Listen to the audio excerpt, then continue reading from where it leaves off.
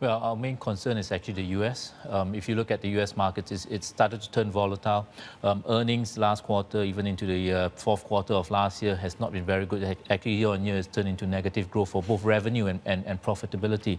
We don't think that the market has adjusted for it. I think multiple expansion itself, the question now is which one adjusts? Is it the P or is it the E? The E has gone down already, and I think it's time for the P to start adjusting. Having said that, I don't think we're in for a crash. It's just we need a deeper correction in order to clear out the excesses, to make adjustment for all the lower revenues and such. So I think market is still poised for a down move. We expect maybe even up to a 10%, 18,000 on the S&P 500. So there needs to be an element of re-rating here. But there's a sense, Sonny, that first quarter earnings and the economic data was something of a soft patch. We could see a rebound in the second quarter. Do you share that view?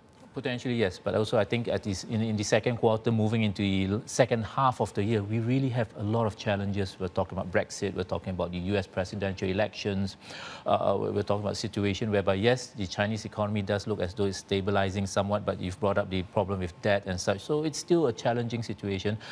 Visibility is very, very short. In terms of looking just 6 months ahead, I think it's still not that very clear. And we were talking about this off camera earlier on. Asia, the sentiment is still quite fragile, isn't it? And that's being reflected in the volume, in the turnover. We're not seeing any conviction in terms of the traded volumes, yes? Exactly. I think we've seen some fund flows moving back in, but I think these are the people who have gone out excessively, trying to build back a small position because they don't really want to get caught out.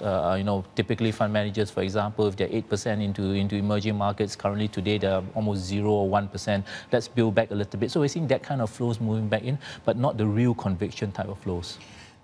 Let me take the opposite view. I mean, you flagged Brexit and the US elections as risk events for the global markets, and I don't disagree with you, but isn't all of that just arguably short-term noise that's distracting us? And shouldn't patient capital, your clients, for example, be focusing on the value? Where is the value?